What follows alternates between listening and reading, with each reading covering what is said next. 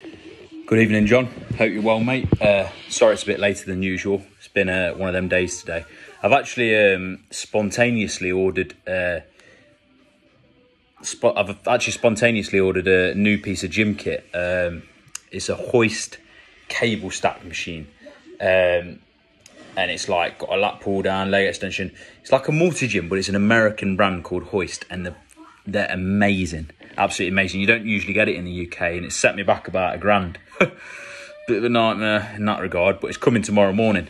So I've been arranging all that and everything. I've managed to source it off Facebook Marketplace of all places. So yeah, it's just going to give me a bit more variation in terms of training at home and in terms of, cable exercises really. So yeah. Anyway, on to yourself.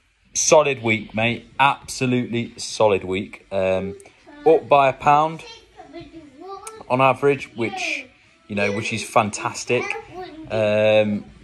If you're looking at your body weight average, last week it was 203.64. This week it's up to 204.5. So just under £1 in terms of gain. So I'm pretty happy about that. Sorry, my lad's just being a bit loud. Ruben, be quiet a minute, mate. Be quiet, just didn't do this. So generally, mate, I'm really pleased with how things are going since gyms have reopened again. I'm very, very happy that you've been very sensible, as I advised, to be careful with regards to resetting your lifts. So in terms of training itself, you've set the bar now, mate. You've set the bar. So you're back in the gym, you're back training hard, and you've set the bar for preceding weeks. And I can see, judging by your weights and loads that you've used this week, obviously you're up on rotation A because you've done 2 sessions week 2 on rotation A, and you're pretty much up on most exercises. So I'm really, really pleased with that.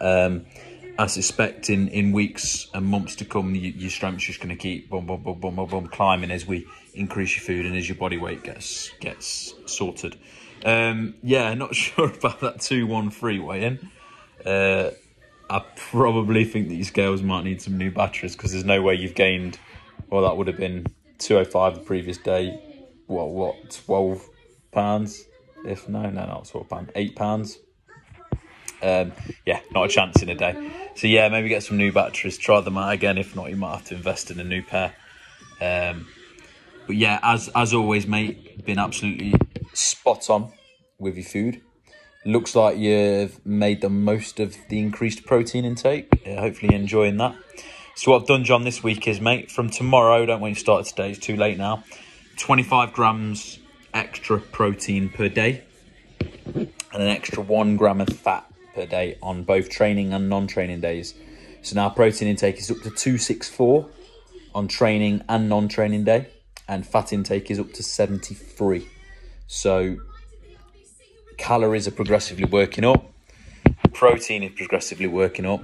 As I spoke about last week, I prefer that extra 25 gram of protein to come from direct protein sources.